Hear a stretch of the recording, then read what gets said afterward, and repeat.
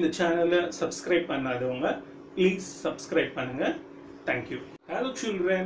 Today we are going to see about a very important topic in computer networks, that is Osi Reference Model. Okay, so நம்ம இன்னைக்கு வந்து ரொம்ப important ஆன chapter. இது வந்து உங்களுக்கு காலேஜ்ல ஃபியூச்சர்ல கூட இந்த டாபிக்ஸ் வரும். Okay, degree, post graduation எல்லாத்துலயுமே வரும். So அதனால ரொம்ப கேர்ஃபுல்லா லிசன் பண்ணுங்க. எக்ஸ்பிளைன் பண்றேன். Osi Reference Model.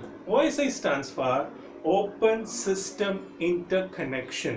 Okay, அதாவது என்னன்னா இப்ப ரெண்டு கம்ப்யூட்டர் கம்யூனிகேட் பண்ணிக்கணும், டேட்டாஸை ஒரு கம்ப்யூட்டர் அனுப்பணும், இன்னொரு கம்ப்யூட்டர் வாங்கணும்னா அது எப்படி அனுப்பணும், என்ன ரூல்ஸ் ஃபாலோ பண்ணணும் அப்படின்றதுக்கு ஒரு ஃப்ரேம் ஒர்க் செட் பண்ணியிருக்காங்க. அந்த ஃப்ரேம் ஒர்க் தான் என்னது, ஓப்பன் சிஸ்டம் இன்டர் கனெக்ஷன். இந்த ஃப்ரேம் ஒர்க் உருவாக்குன இயர் வந்து 1984.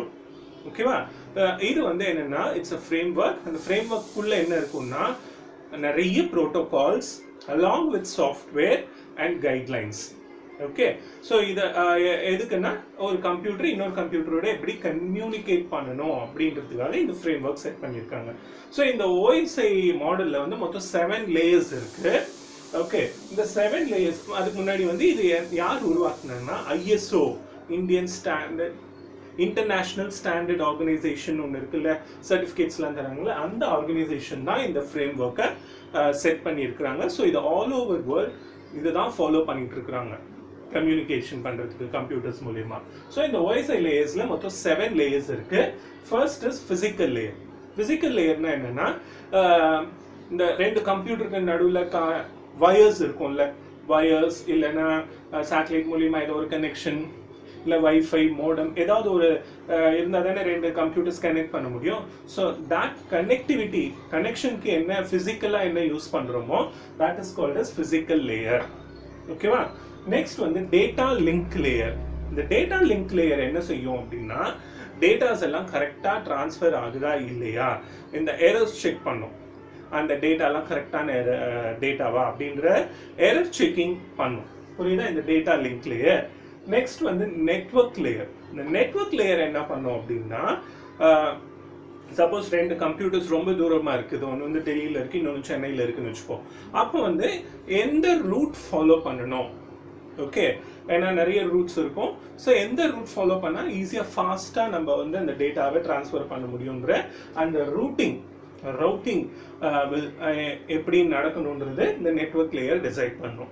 நெக்ஸ்ட் வந்து டிரான்ஸ்போர்ட் லேயர். இந்த டிரான்ஸ்போர்ட் லேயர்ல தான் என்ன ஆகும் அப்படின்னா அந்த டெஸ்டினேஷனுடைய அட்ரஸும் சோர்ஸோடைய அட்ரஸும் அந்த டேட்டாவோட அட்டாச் ஆகும்.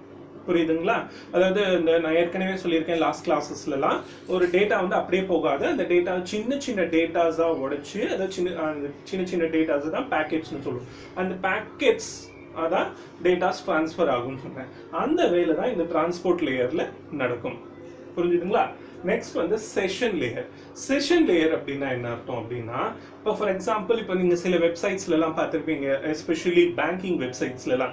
நீங்கள் அந்த வெப்சைட்ஸ்குள்ளே போன உடனே யூசர் ஐடி பாஸ்வேர்ட் கேட்கும். அது உள்ளே போயிட்டு நீங்கள் என்ன டிரான்சாக்ஷன்ஸ் பண்ணுறீங்களோ உடனே டக்குன்னு பண்ணணும். சப்போஸ் நீங்கள் எந்த டிரான்சாக்ஷனுமே பண்ணாமல் ஒரு 5 minutes அப்படியே சும்மா இருக்கிறீங்க, வேற ஏதோ ஒரு வேலை பண்ணிட்டு இருக்கிறீங்க அப்படின்னா, ஃபோன் ஏதோ வருது அதை அட்டென்ட் பண்ணிட்டு இருக்கிறீங்க அப்படின்னா, நீங்கள் அதுக்கப்புறம் நீங்கள் போய் அந்த ஏதாவது கிளிக் பண்ணீங்கன்னா sorry your time is out, timed out, session out அப்படின்னு ஏதோ ஒரு மெசேஜ் வரும்ல, அந்த செஷன் அதை தான் இந்த செஷன் லேயர் செய்யும், அந்த வேலையை தான் செய்யும். அதாவது எவ்வளோ நேரம் அந்த கனெக்ஷன் எஸ்டாப்ளிஷ்மெண்ட் இருக்கணும். ஏன்னா வந்து ஒரு சர்வர் வந்து ரொம்ப பிஸியாக இருக்கும், அந்த சர்வர் கூட நிறைய கிளையன்ட்ஸ் நிறைய பேர் ரிக்வெஸ்ட் கொடுத்துக்கிட்டே இருப்பாங்க. ஸோ ஒரு கிளையண்ட்டே வந்து நிறைய நேரம் எடுத்துக்கிட்டாங்கன்னா அப்போ அடுத்தடுத்த கிளையண்ட்ஸ்க்கு இது பண்ண முடியாது, சர்வ் பண்ண முடியாது. ஸோ அதனால என்ன பண்ணுவாங்கன்னா ஒரு கிளையண்ட்டுக்கு ஒரு யூசருக்கு எவ்வளோ டைம் ஸ்பெண்ட் பண்ணணும் அப்படின்றத டிசைட் பண்ணும் இந்த செஷன் லேயர். புரிஞ்சுதுங்களா. நெக்ஸ்ட் வந்து இந்த ப்ரெசன்டேஷன் லேயர்.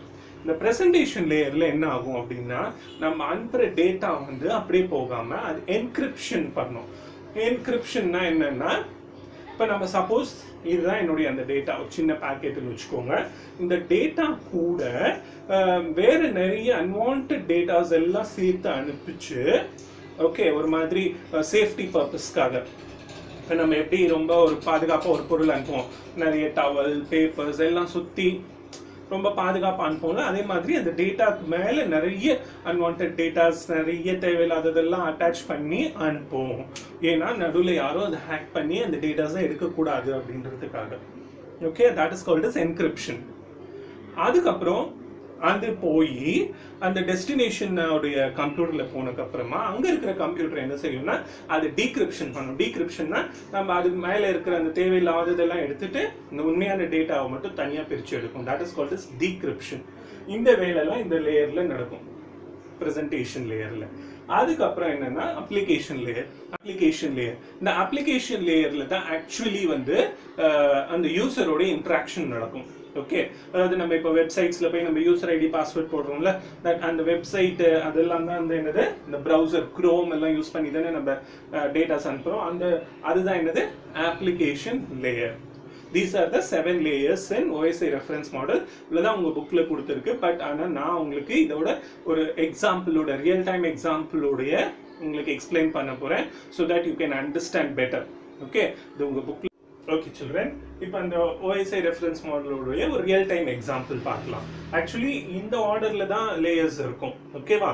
ஸோ இப்போ ஃபர்ஸ்ட் வந்து என்ன பண்ணலாம் அப்படின்னா, இப்போ கன்சிடர் தட் நான் இப்போ என்னுடைய பேங்க் அக்கௌண்ட்ல இருந்து என்னுடைய ஃப்ரெண்டுக்கு ஒரு மணி ட்ரான்ஸ்ஃபர் பண்ணணும்னு நினைக்கிறேன் ஆன்லைனில். ஓகே, இன்டர்நெட் பேங்கிங் மூலிமா. ஸோ இப்போ நான் என்ன செய்யணும், ஃபர்ஸ்ட் வந்து க்ரோம் ஓப்பன் பண்ணி அந்த பேங்க்கோடைய வெப்சைட் ஓப்பன் பண்ணணும். ஃபார் எக்ஸாம்பிள் ஐசிஐசிஐ பேங்க்னு வச்சுப்போம். இப்போ ஐசிஐசிஐ பேங்க் அந்த வெப்சைட் நேம் போட்டோன்னே அந்த வெப் பேஜ் வந்துடும். ஸோ அந்த வெப் பேஜில் நான் யூசர் ஐடி பாஸ்வேர்டு போட்டு டைப் பண்ணி சப்மிட்னு கொடுப்பேன்ல. So that is your application layer. Okay, so அந்த Google Chrome, internet explorer, Mozilla Firefox அது மூலியமா தான் நம்ம என்ன பண்றோம், நம்ம டேட்டாஸை இன்னொரு கம்ப்யூட்டருக்கு அனுப்ப போறோம். So that browsers are called as application layer. அந்த browsers வந்து என்னென்ன protocols யூஸ் பண்ணோம் அப்படின்னா HTTP, HTTPS, FTP இந்த மாதிரி protocols யூஸ் பண்ணோம். ஓகே, நான் ஏற்கனவே சொல்லியிருக்கேன் OSI என்னன்னா it's a framework which is a set of protocols and software together. So in the application layer la enna software and protocol irukona, software and the browser software, protocols வந்து இந்த மூணு protocols இதை use பண்ணி டேட்டாஸை நம்ம கிட்ட இருந்து வாங்கும். User கிட்ட இருந்து டேட்டாஸை வாங்கி அதுக்கப்புறம் என்ன பண்ணோம்னா அந்த டேட்டாவை பிரசன்டேஷன் லேயருக்கு அனுப்பும். ஓகேவா? உடனே அந்த கம்ப்யூட்டருக்கு அனுப்பிச்சிடாது. ஓகே, ஸோ நம்ம கிட்ட இருந்து அந்த டேட்டாஸை வாங்கி பிரசன்டேஷன் லேயருக்கு அனுப்புவோம். அந்த பிரசன்டேஷன் லேயர் என்ன பண்ணணும்னா ஃபர்ஸ்ட் நம்ம கம்ப்யூட்டர்ல இருந்து என்கிரிப்ஷன் மட்டும் நடக்கும்.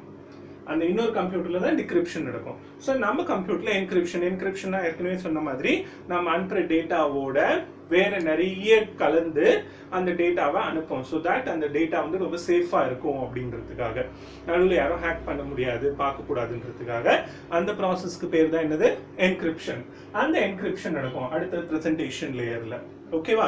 அதுக்கப்புறம் அந்த என்கிரிப்ஷன் பண்ணக்கப்புறம் அதை வந்து யார்கிட்ட கொடுக்கும், செஷன் லேயர் கிட்ட கொடுக்கும். செஷன் லேயர் தான் என்ன பண்ணும்னா ஓகே அந்த செஷனை ஆரம்பிச்சு வைக்கும் between you and the server. உங்க கம்ப்யூட்டருக்கும் அந்த சர்வர் கம்ப்யூட்டருக்கும் ஒரு செஷன், ஒரு டைம் இந்த செஷனை ஆரம்பிக்கும். புரியுதுங்களா? அப்புறம் அந்த டைம் ஆனோன்னு அந்த செஷனை கட் பண்றது எல்லாம் இந்த செஷன் லேயரோடைய வேலை. நெக்ஸ்ட் வந்து டிரான்ஸ்போர்ட் லேயர். இந்த டிரான்ஸ்போர்ட் லேயர் தான் என்ன பண்ணும் அப்படின்னா, ஸோ இந்த செஷன் ஆரம்பிச்சுட்டு அந்த டேட்டாவை யார்கிட்ட கொடுக்கும், டிரான்ஸ்போர்ட் லேயர் கிட்ட கொடுக்கும். டிரான்ஸ்போர்ட் லேயர் வந்து அந்த பெரிய டேட்டாவை சின்ன சின்ன டேட்டாஸா உடைச்சு அந்த ஒரு டேட்டாஸ்லையும் ஒரு டேட்டாவையும் இஸ் கால்ட் அஸ் செக்மெண்ட். இப்போ இந்த மூணுத்துலையுமே அந்த டேட்டாக்கு பேர் டேட்டா தான். இப்போ இந்த செக்மெண்ட்ல அதுக்கு பேர் வந்து என்னது, செக்மெண்ட். ஸோ அந்த டேட்டாஸை சின்ன சின்னதாக உடைச்சு அந்த சின்ன சின்ன டேட்டா கூட அந்த டெஸ்டினேஷனுடைய அட்ரஸ் ஒட்டி அனுப்போம். போஸ்ட் ஆஃபீஸில் எப்படி அந்த அந்த அட்ரஸ் இருந்தால் தானே கரெக்டாக போய் சேரும், அதே மாதிரி ஒரு செக்மெண்ட் கூடயும் அந்த சோர்ஸோடைய அட்ரஸ், டெஸ்டினேஷனுடைய அட்ரஸ் எல்லாம் ஒட்டி ரெடி பண்ணி வைக்கும். அதுதான் டிரான்ஸ்போர்ட் லேயர். அதுக்கப்புறம் என்ன பண்ணோம்னா அந்த டேட்டாவை நெட்வொர்க் லேயர் கிட்ட கொடுக்கும். இந்த நெட்வொர்க் லேயர்ல இந்த மாதிரி ப்ரோட்டோகால்ஸ் IP4, IP46, ARP இந்த மாதிரி ப்ரோட்டோகால்ஸ்லாம் இருக்கும். ஸோ இந்த நெட்வொர்க் லேயர் என்ன பண்ணும் அப்படின்னா எது வந்து ஷார்ட்டஸ்ட் ரூட்டு நம்ம கம்ப்யூட்டருக்கும் சப்போஸ் என்னோட கம்ப்யூட்டர் நான் இங்கே சென்னையில் இருக்கிறேன், இன்னொரு அந்த ஐசிஐசிஐ பேங்கோடைய சர்வர் வந்து மும்பையில் இருக்குன்னு வச்சுக்கோங்க. ஸோ இப்போ சென்னையிலேருந்து அந்த மும்பைக்கு எப்படி எந்த ரூட்டில் அந்த டேட்டாஸை அனுப்பலாம் அப்படின்றது இந்த நெட்வொர்க் லேயர் டிசைட் பண்ணணும். ஸோ அப்போ அந்த நெட்வொர்க் லேயரில் அந்த டேட்டாக்கு பேர் வந்து பேக்கெட். ஒரு லேயரில் ஒரு பேர் அந்த நம்ம அனுப்புற டேட்டாக்கே. ஃபர்ஸ்ட் 3 லேயர்ல டேட்டானே சொல்லுவோம், அடுத்த இதுக்கு வந்து செக்மெண்ட். இப்போ நம்மளுடைய டேட்டா பேர் வந்து என்னது, பேக்கெட்ஸ். அதுக்கப்புறம் அந்த நெட்வொர்க் லேயர் வந்து என்ன பண்ணுவோம்னா டேட்டா லிங்க் லேயர் கிட்ட கொடுக்கும். இந்த டேட்டா லிங்க் லேயர் தான் ஒரு லிங்க் எஸ்டாப்ளிஷ் பண்ணும், சர்வர் கூட லிங்க் எஸ்டாப்ளிஷ் பண்ணி இந்த டேட்டாஸ் எல்லாம் கரெக்டாக போகுதா, எரர்ஸ் இல்லாமல் போய் சேருதா அப்படின்றதெல்லாம் செக் பண்ணும் இந்த டேட்டா லிங்க் லேயர். ஓகே, இந்த டேட்டா லிங்க் லேயர்ல யூஸ் பண்ற புரோட்டோகால்ஸ் வந்து என்னது 802.3 802.11. அதாவது என்ன அப்படின்னா suppose ordinary internet connection, wire மூலியமா இன்டர்நெட் கனெக்ஷன் வச்சிருந்தாங்கன்னா ப்ராட்பேண்ட் கனெக்ஷன் இந்த புரோட்டோகால் யூஸ் பண்ணும். வைஃபை கனெக்டிவிட்டி இருந்து அது மூலியமா நம்ம டேட்டாஸ் அனுப்புறதா இருந்தா இந்த புரோட்டோகால் யூஸ் பண்ணும். யூஸ் பண்ணி டேட்டாஸ் எல்லாம் கரெக்டா போகுதா அப்படின்றது செக் பண்ணும். அதான் இந்த data link layer. Okay, so அப்போ நம்ம டேட்டாஸ் உடைய பேர் வந்து என்னது, ஃப்ரேம். புரியுதுங்களா? நெக்ஸ்ட் வந்து அந்த டேட்டாஸை யார்கிட்ட கொடுக்கும், பிசிக்கல் லேயர். இந்த பிசிக்கல் லேயர் தான் இந்த என்னது வயர்ஸ் இல்லைன்னா அந்த சேட்டலைட்ஸ் மூலியமா சொல்றோம்ல. ஸோ அதுக்கு தகுந்த மாதிரி அந்த டேட்டாஸை 0s and 1s கன்வெர்ட் பண்ணணும். ஏன்னா 0s and 1s மட்டும்தான் டிராவல் ஆக முடியும். புரியுதுங்களா? நம்ம என்ன டேட்டா அனுப்பிச்சாலும் அது 0s and 1s கன்வெர்ட் ஆகி தான் போகும். ஸோ அந்த 0s and 1s மாறி இது போகும். புரியுதுங்களா? ஓகே, ஸோ அதுக்கப்புறம் இது நம்ம கம்ப்யூட்டர்ல இது நடக்கிற வேலை. இது அப்படியே டேட்டாஸ் இப்போ அங்கே போய் சேர்ந்துருச்சு அந்த கம்ப்யூட்டர் கிட்ட. இப்போ அந்த கம்ப்யூட்டர் வந்து என்ன பண்ணோம் அப்படின்னா அந்த கம்ப்யூட்டரோட பிசிக்கல் லேயருக்கு போகும் நம்ம அனுப்புற டேட்டா. அந்த பிசிக்கல் லேயர் வந்து அதை வாங்கி ஓகே அதை வந்து டேட்டா லிங்க் லேயருக்கு அனுப்பும். டேட்டா லிங்க் லேயர் வந்து செக் பண்ணும் எல்லாம் எரர்ஸ் எல்லாம் இல்லாமல் இருக்கா, எல்லாமே ஃபுல்லாக வந்து சேர்ந்துருச்சா அப்படின்றது செக் பண்ணும். அதுக்கப்புறம் எல்லாமே கரெக்டாக இருக்குதான்னு செக் பண்ணதுக்கப்புறம் நெட்வொர்க் லேயருக்கு அனுப்பும். நெட்வொர்க் லேயருக்கு வந்து என்னது, சப்போஸ் ஏதாவது ஒரு டேட்டா மிஸ் ஆயிருக்குது அப்படின்னா அந்த நெட்வொர்க் லேயர் மூலியமா திருப்பி அந்த டேட்டாவை கேட்டு வாங்கும். அதெல்லாம் இந்த நெட்வொர்க் டிரான்ஸ்போர்ட் லேயர்ல நடக்கும். அப்புறம் செஷன் லேயர் வந்து டைம் அவுட்டான்னு செக் பண்ணுவோம், டைம்குள்ள அந்த டேட்டா வந்திருக்கா, டைம் ஆனதுக்கப்புறம் வந்திருக்கா அதெல்லாம் செக் பண்ணிட்டு அப்புறம் ப்ரெசன்டேஷன் லேயர் கிட்ட கொடுக்கும். ப்ரெசன்டேஷன் லேயர் வந்து என்ன பண்ணும், டீக்ரிப்ஷன் பண்ணுவாங்க. நம்ம இங்கே என்கிரிப்ட் பண்ண அமிச்சதை அங்கே டீக்ரிப்ட் பண்ணும். ஸோ தேவையில்லாததெல்லாம் விளக்கிட்டு அந்த உண்மையான டேட்டாவை மட்டும் தனியாக எடுத்து அப்ளிகேஷன் லேயர் கிட்ட கொடுக்கும். அப்ளிகேஷன் லேயர் யார், திருப்பி அங்கே குரோம், நெட்ஸ்கேப் நேவிகேட்டர் இல்லைன்னா மொசிலா ஃபயர்ஃபாக்ஸ். ஸோ இது கிட்ட கொடுக்கும். அது வந்து ஸ்க்ரீனில் டிஸ்பிளே பண்ணும். This is how the data is transmitted from one computer to another computer and the data gets displayed on the screen. Okay children, thank you. இதுவரைக்கும் இந்த சேனலை சப்ஸ்கிரைப் பண்ணாதவங்க ப்ளீஸ் சப்ஸ்கிரைப் பண்ணுங்க. Thank you.